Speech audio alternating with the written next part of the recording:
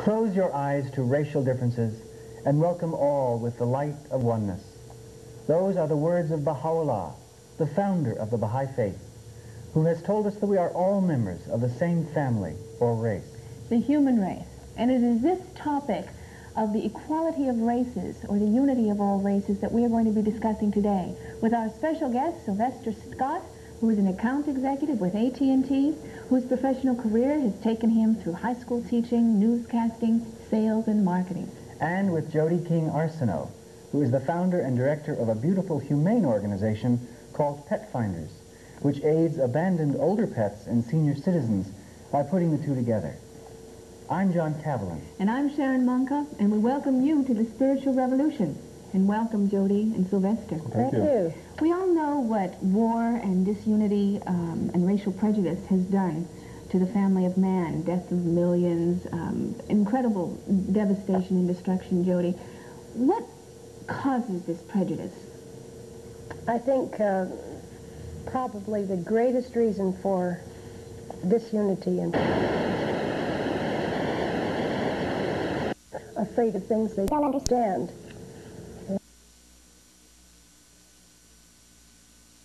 You learn that the beauties of humanity are the differences, but that we are all from the same source, we're all one human family. In fact, it kind of takes a load off of everybody if we do realize that there is one human family. If we don't believe that, it doesn't make it any less so.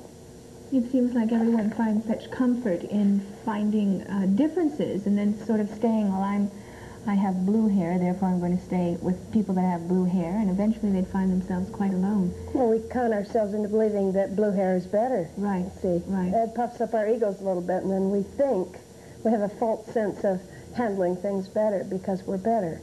Sylvester, I wondered, what would it take, do you think, to overcome what seems to be an ingrained tradition of prejudice? There has to be a higher commitment to something, a central standard of authority that everyone recognizes and who would abide by the teachings of that central authority. I think that if people try to do it for the sake of self, you know, it's a good idea, therefore I think that I'll like my neighbor. I think that that's a difficult thing to do. And it appears that throughout history, the history of mankind, the highest motivating factor that's been present in mankind, as far as mankind's ability to change his behavior, has been religion. And I think that turning to religion, you know, religion in the truest sense of the word, will provide that basis of education and that central standard of authority that people will recognize and therefore abide by. Isn't it ironic, though, that religion has become a source of disunity itself? It seems people have gotten away from the pure essence of it. Yeah, people have gotten away from the essence of it, and people identify things with religion, and I think that they're identifying with the name of religion rather than religion in the purest sense of the word.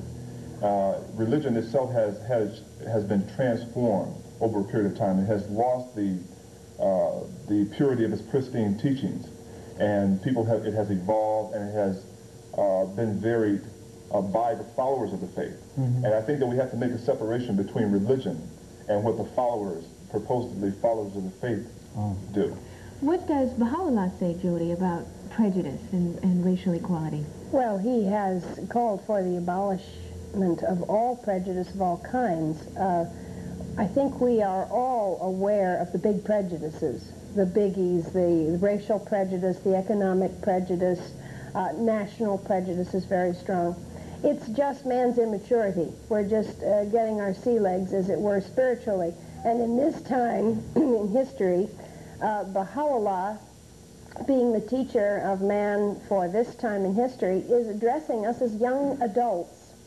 So we're beginning to think of things now as we did when we started to leave the nest. Remember when you left home? You started taking on new responsibilities. There was a lot of newness out there, and certainly a lot of knowledge. All those narrow views that we'd been given as children growing up were just accepted. We didn't question them too much because we lived such a sheltered existence. Well, interestingly, as individuals and as a collective mankind, we're now stepping out into the world. We're all beginning to grow up.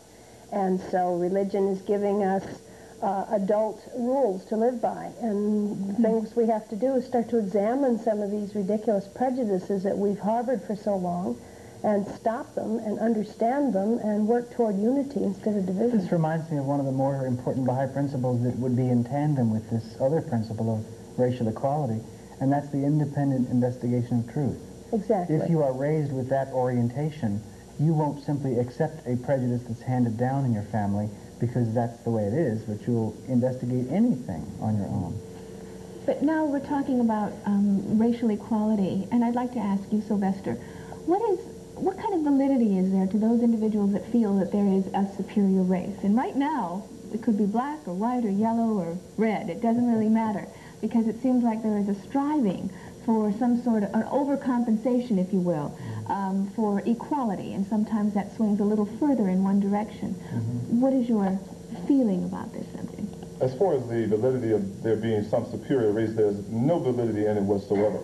However, within the entire company of mankind, there is no such thing as equality, so to speak, because absolute equality would be the cause of disorder in the universe. And because all of us are created with inherent differences and capacities, there's, they're the generals and they're the soldiers, people occupy all ranks and stations and positions within mankind, therefore everything gets done.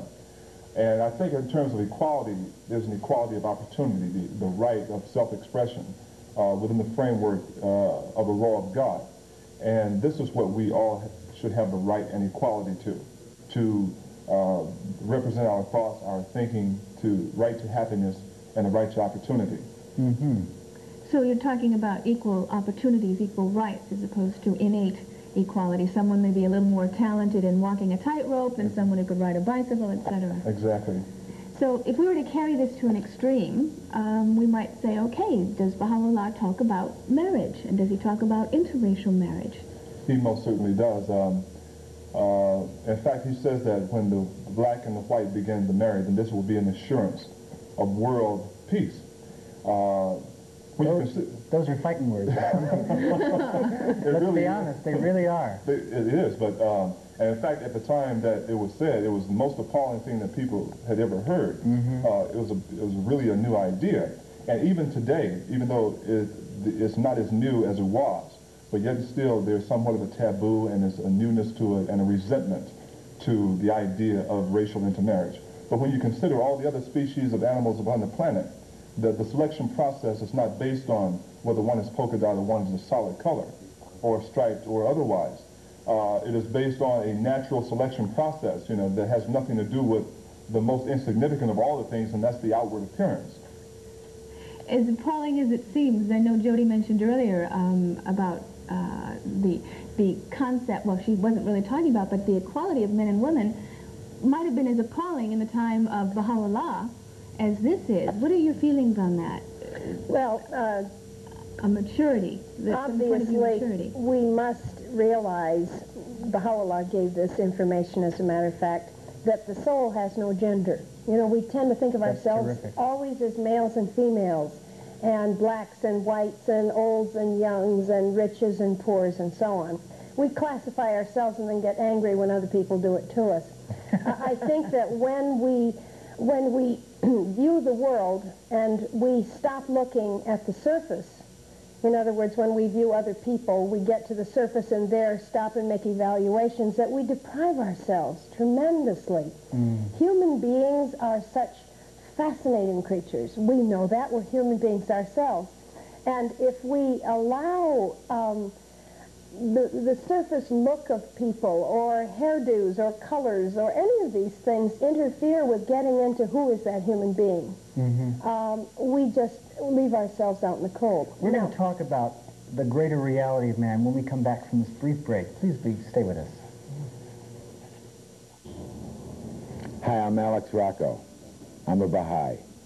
The Baha'is believe in the independent investigation of truth. That's why we have these simple gatherings called firesides, where the Baha'is may share their principles with you. Please join us. We're sitting here with this beautiful basket of multicolored flowers, and it reminds me of Baha'u'llah's statement about the rose garden of humanity. and the wonderful variety of color that God has provided on this planet that we must learn to appreciate rather than despise. And I wonder, Jodi, if you had any reactions to that. Oh, many. I love that quote by Baha'u'llah. You know, it's such a lovely way to look at life when you can see the beauty of people by their individuality. Baha'u'llah says that from the moment we are conceived, the very instant of conception, one drop from the universal sea of consciousness is isolated for all time, and that's your soul or mine. And if you've ever been to the ocean and you take a little scoop of water and you take another little scoop, they may look like the same, but they're so different, and yet each has all the elements of the ocean within it. So we are dealt out different capacities, different talents, different, what's the word I'm looking for? Potentials, exactly. And that's what gives us our beautiful differences inwardly in our abilities to become evolved as spiritual beings. Our outward physical appearance is all in the area of genes and so on, but way, way back, climate is the cause of the skin tones. If you think about it, those of us who lived in hot places got dark skin to protect ourselves, and those who lived in the cool places got the lighter skin. So what a silly reason to divide people when we can look with a spiritual eye, which recognizing the teachings of a prophet like Baha'u'llah gives you an inner eye, which opens up wide, and suddenly you say, oh, wow, look how beautiful people are. Does one race, or the example of the bouquet of flowers here, would one flower lose something if they became united as they are in this arrangement? It's almost silly for people to think that people would be losing something if there would be intermarriages. What is Baha'u'llah's teaching on this subject? You want to express yourself on that? Okay. What can be lost?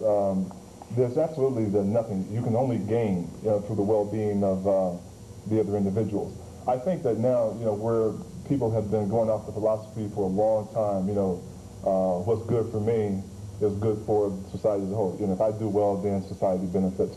But it's a different thing now. What's good for the whole is good for the individual. And when you look at all the flowers and everyone representing an entity or a unit of potential, that mankind, when it deprives any part of that particular picture of their particular right to be resourceful and to add to the potential of mankind, then you're detracting, you're disallowing for half your resources, or more than half your resources, when you deny other people the right of expression. It reminds me, if a painter were to decide that he was going to paint a portrait of humanity but eliminate certain colors because he wasn't fond of them, he would not only be doing a disservice to the painting, but he would be expressing a color prejudice that is a limitation to himself. He is the loser, as well as the expression, his work. And I think Baha'is believe that humanity likewise loses when any one race or people or culture are denied. Exactly. You take the world, as a whole. The world, if it's likened unto the body, all the parts of the body, are essential in some way. And it's like, would you sacrifice your eye for your ear? Both of them are necessary. And when you consider the whole of mankind, I think it's time that people realize that we have to view the body of man as being a body, and that when any part of this body is injured, the whole body is hurt. No, it sounds so wonderful as you're talking. We all agree. But here we are out in the world, and if the two of you were to walk down the street and to go out in the evening, we're still in a world where that's not accepted, and you're going to have some very strange glares and looks, because people are going to say, that's not right. They're again thinking that one race is superior, and you might be as affected by the prejudice because the black women might feel that that's not right, and then of course the white men, and it's so crazy. But the reality is that's where we are right now on the planet, and it's as sad as it is real. What do we do? How do we talk to them? How do we reach them? The first place we start is with the children. You see, you have to be taught prejudice. Prejudice is not automatic. You're not born thinking that anybody's better than anyone else. As a matter of fact, when the whole integration program got so crazy here in the Los Angeles area some time back, my little boy, who was very young at the time, came home with his black friend and said, "Mom, what is black?" He didn't even know what they were talking about. And I was a little angry that they brought to his attention a difference in such a bad respect, in such a bad light. You see, I believe, and I believe Baha'u'llah wishes that we all understand that prejudice, that differences, that this division caused by thinking people are better if they're this way or better if they're that way is all imaginary. It's like territorial lines. They're invisible. Yes, from Have you ever space. driven from one place to another, and if there wasn't a sign there, you didn't know when you'd passed from one city to another or one country to another, unless there was some glaring border patrol there to tell you, hey, you've just crossed a line. Oh, really? How terrible. Well, we do that with people, and it's because we're taught that as little children.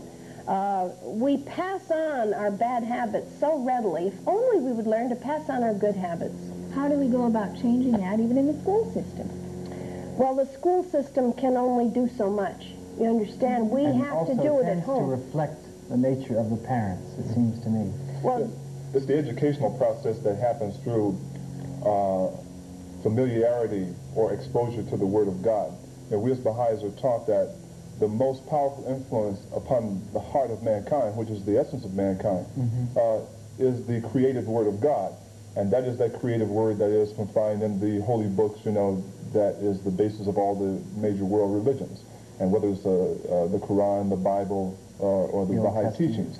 And it is that exposure that has the ability to change the heart of man. For instance, Baha'u'llah says that to act like the beast of the field is unworthy of man. Those virtues that best befit his dignity are forbearance, mercy, and compassion, and loving kindness towards all the peoples and kindreds of the earth. And when you listen to something like that, you know, how can you dispute with it?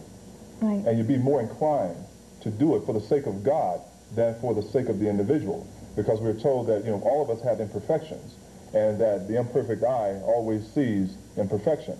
And if we see the person, and if he has 9 qualities, you know, behold, and 1 good quality, look at the good and forget the 9, then we are likely to appreciate that person for the sake of God, rather than for his sake or my sake. What a beautiful way of looking at life. If only everyone could see that everything, it does exist in that beautiful perfection. We'll be right back after a quick message. Thank you. There is only one God. There is basic unity among the teachings of all religions. Mankind is one family, the human race. All forms of prejudice must be eliminated. These principles of the Baha'i faith were revealed over a century ago by Baha'u'llah, the messenger of God for this age. Hello and welcome back to the Spiritual Revolution with our guests Sylvester Scott and Jodi Arseneau. We've been talking about prejudice, and as we're talking about interracial relationships and the equality and the unity of all races, it brings to mind how in the 1840s, women were not allowed to show their face without a veil. And in the Baha'i faith, we have a great heroine who ripped off a veil in a public place, and it was the most unheard of thing that people were astounded and bewildered. And she, of course, was martyred in a very cruel way. But she stood up for something based on the fact that we are taught that this is the reality from Baha'u'llah, from the Prophet of God. So here we have the same concept, only it's as new to us in this day and age as perhaps the releasing of the veil was in the time of Baha'u'llah and Tahira, which was her name. What is the future now? If we can look into the future, what can we hope to see with this concept of racial equality? Well, the biggest and most wonderful thing is a unifying of groups of people who have isolated themselves from one another for centuries. Do you realize that if you take a large group of people together and you have a blueprint and some tools, in that group of people you can probably accomplish just about anything? But If they all agree to the blueprint. exactly. All right. Well, as Baha'is, of course, you know that we believe Baha'u'llah has brought the blueprint for world unity. If our ultimate goal is to unify the world, then we must unify everything within it. Not we, the Baha'is, but his teachings will bring about that unity, because you're asked to be a thinking human being when you approach the Baha'i faith. You're not asked to blindly accept anything. It is rather out of knowledge that we embrace the truth of his teachings. It is out of knowledge that we get excited about the future of the human race and of the world that we're living in. So that when we look around us today and we see what seemingly is tragedy and messy and hatred and crime rate is on the up and all this, it's a transitional period. We know and have faith that as the will of God is for us to get together in this age, that it's going to happen. So all of that is symptoms of an old decaying order, really. That's exactly what Baha'u'llah said. He said the old world order is in the state of crumble. We can keep putting Band-Aids on it and we can prop it up with stakes. It's falling down. It's based on the wrong principles. It is the new world order of Baha'u'llah which we are trying to build, and that must be based on unity in all things.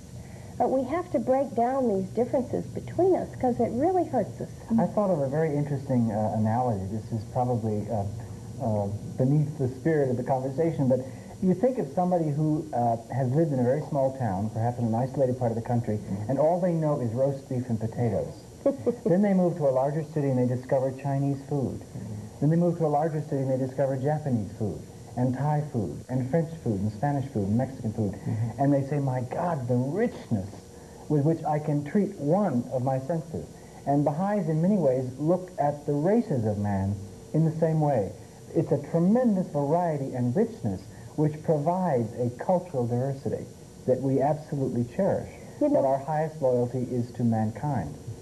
You know, what just occurred to me as you were talking, John, is that what is so wonderful about the awareness that we gain as Baha'is, we don't think, we're not conscious of color. It's something we don't think about. If we're asked about it, then we talk about it, as we're talking about it now. But how often it doesn't even occur to us when we're describing someone to someone else. Oh, they'll be at the bus station at such and such. How will I know her? Well, she's about medium height. It would never occur to you to say she's Chinese or she's black or she... Oh, by the way, and then it suddenly dawns on you, oh, you would notice such and such, you see. Just look for the sparkling eyes. That's how we'll find her. It's a total waste of time.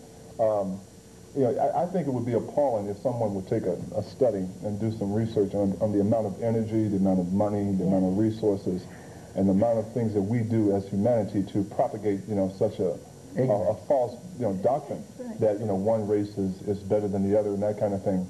And you take mankind, the highest form of creation, you know, that gets involved in such pettiness, and the lower animals don't get involved, you know, and they don't have the power of the intellect.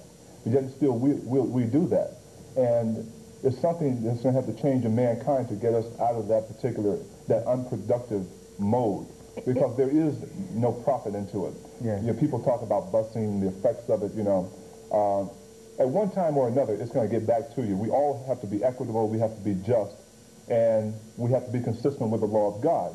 And the fact is that racial animosity or differences in division is not consistent and never has been consistent with the law of God. And until we begin to go along with that, then we'll continue to argue about, well, the amount of money that we spend for busing, the amount of time our kids spend on the bus, or we can't get oil. Because at any point in time where any member of the human race, you know, whether it be black, white, red, green, or whatever, is affected, you know, by racial animosity and prejudice, all of us should immediately and unitedly arise to put a cover on that, because eventually all of us will be affected. So a person, I don't think, is justified in saying that, well, I was never the one, you know, who voted against, you know, who was for segregation. But yet still, if you weren't against it, you know, it was the same thing. So you either heard or you're not, and you're either for or against, because eventually there's no middle of the road, and you will suffer the consequences of your own actions or inactivity. Jodi, I see you burning. Oh, I am. You know what? You know what? I think one of the big problems with mankind is that we think we can legislate everything. We're going to legislate non-prejudice. We're going to pass a law that says you have to love everybody no matter what their color is. You know how much hatred would arise from a law that said, I have to love somebody? Most of us would puff up and say, oh, well, I'm not going to be told who I'm going to love, and just for that, I'm going to hate more. It has to happen from within. The other thing that came to mind when you were talking, and that was some beautiful thoughts, was that God has given us vision and sight as a gift. And how disappointing it must be to God that we would take such a precious gift as sight, as vision, and use it to separate and destroy the unity that he has sought to give us through the prophets of God. Yeah, that's a beautiful thought. It's very interesting, but again, we have the idea of all these groups saying that it's better to be American, it's better to be French, it's better to be black, it's better to be Chinese, and we're sort of giving them a claim right now that may not be very easily understood or readily acceptable or popular, and yet we're saying we seem to have this blueprint that's been dropped, in a sense, and we're at a point where we would like to follow it, and in the Baha'i world, we are following it, and We're that's citizens what's so of the exciting. world. That is our loyalty. And the fact is that it is happening. Right. And there's nobody who can stop it at this particular It's point. inevitable. We're going to take a short break, and we'll be right back. For more information about the Baha'i Faith, please write the Baha'i National Center, Wilmette, Illinois, 60091, or check your local telephone book under Baha'i. Welcome back. We have time for just one closing thought. Just a quote from Baha'u'llah. He says, "Ye dwell in one world, and have been created through the operation of one will. Blessed is he who mingleth with all men in a spirit of utmost kindliness and love." That's beautiful. Thank you so much, and thank you for joining us in the Spiritual Revolution.